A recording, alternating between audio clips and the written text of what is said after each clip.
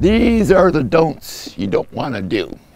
Okay, first, you want to keep the branches from the trees away from the hoses. As the years went by, I've had brackets installed. It's a little better off. The pin here, this is a little clip. When that pops out and you turn the mower, this pin will fly out and you'll drop everything. I've had it happen to me twice.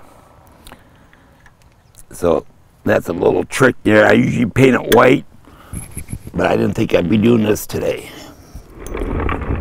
Your tires, you gotta make sure you get enough air in your tires. If not, you're gonna get a flat tire and you'll be in a ditch and you gotta walk it out and it's one great big mess. When you make your turns, have your wheels even, the front and the back. Then when you make your turn, you just go from tire, inside the tire, to the other inside the tire. It's stable. If your back wheels are closed in and these are spread out, when you go to turn, you will topple over it. You have to make sure that you have 4 wheels on the ground at the same time.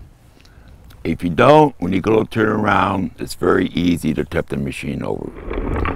The mower, you don't mow underwater with it, it will stop the mower and the hydraulics will back up and you might blow a hydraulic.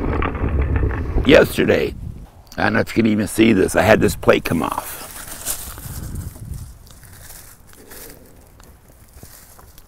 Something simple as this plate comes off. It came off yesterday. I had to replace with the bolts. You have to be aware of everything on the machine. It's a $1 fix, but it'll save you $1,000 to get the mower repaired.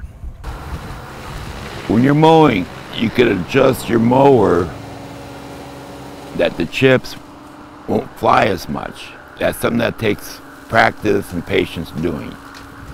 You have to be aware at all times. The public, they'll kind of sneak up behind you. When you go to turn, they'll be standing right there, things like that.